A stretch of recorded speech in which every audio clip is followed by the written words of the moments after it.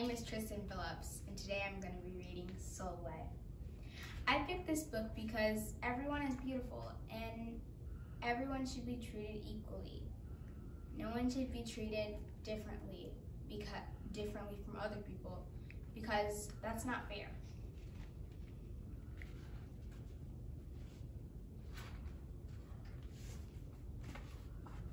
Sulwe was born the color of midnight.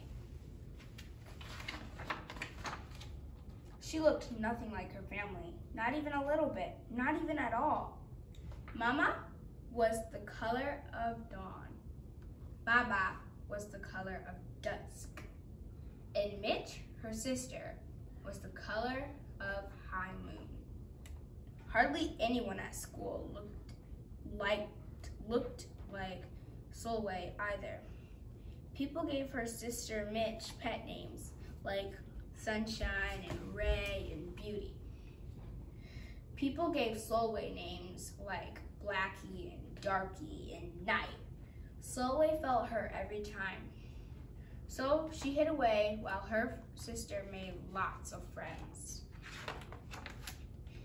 Sulwe dreamed of being the same color as her sister. She wanted real friends too. So she got the biggest eraser she could find and tried to rub off a layer of two of her darkness. Ouch. That hurt. She creeped into Mama's room and helped herself to the makeup. Oh no, she would hear about this from Mama. Sulwe decided to work from the inside out and ate only the lightest, brightest foods.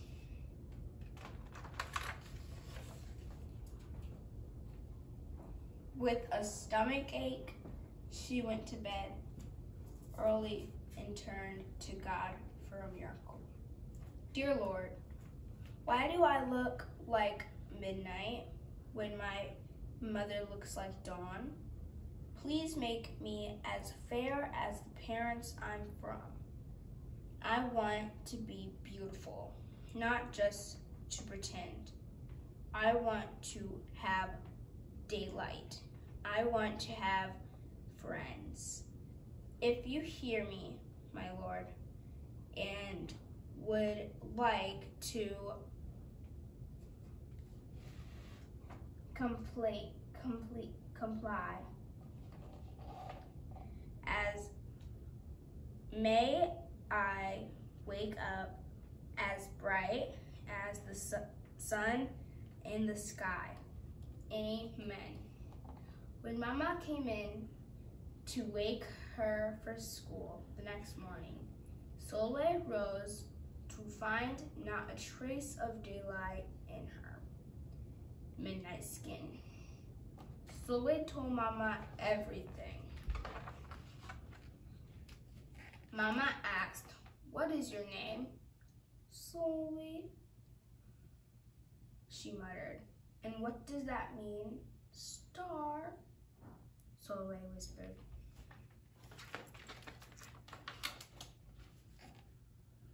Brightest is not in your skin, my love. Brightness is just who you are. As for beauty, Mama said, rubbing Sulwe's stomach the way she always did to comfort her. You are beautiful, Sulwe sighed. Well, you are beautiful to me, but you can't rely on what you look like to make you feel beautiful. My sweet, real beauty comes from your mind and your heart. It begins with how you see yourself, not how others see you. Now, up you get and out you go. How could she, as dark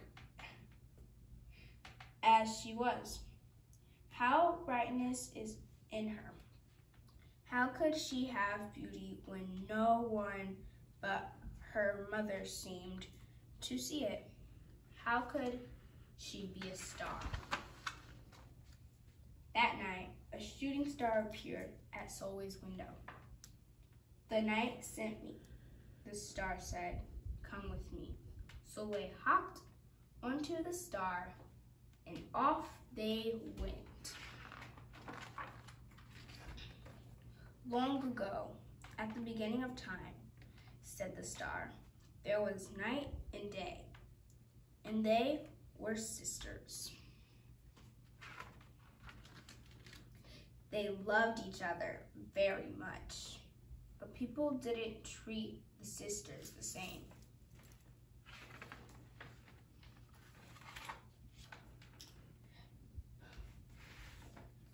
Lovely, nice, pretty.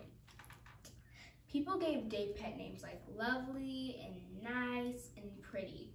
People gave night names like scary and bad and ugly. She felt hurt every time. Well, Night got fed up and walked right off the earth. Day stayed behind and enjoyed making everybody happy in the sun. But then, Day grew too long. Day began to really miss her sister. So did everybody else. There had to be a way to get her back. Day set off to find Night, and she did. I miss you, said Day. I miss you too, said Night. But you don't know what it's like to be treated badly for being dark. You're right, I don't. Day replied, but what I do know is that we need you just the way you are. Come and see. Night returned and the people rejoiced. We need the darkest night to get the deepest rest. We need you so that we can grow and dream and keep our secrets to ourselves. The stars chimed in. Brightness isn't just for daylight. Light comes in all colors, and some light can only be seen in the dark. While day had a golden glow with night, and everything had a silver sheen, elegant and fine. Dee told her sister, when you are darkest is when you are most beautiful. It's when you are most you. Could it be that Night did not need to change? Not even a little. Now that Night and Day were back together, a little bit of Night returned to Day, and the form of shadows. All a little bit of Day returned to Night, and in the form of moonlight. They were inseparable from that moment on, and promised to celebrate the brightness in each other, whether people choose to see it or not. You see, the star explained, we need them both on the sunniest days, in their darkest night, and even in every shade in between. Together, they make the world we know, light and dark, strong and beautiful.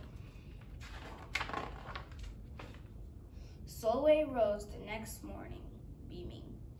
There would be no hiding anymore. She belonged out in the world, dark and beautiful, bright and strong.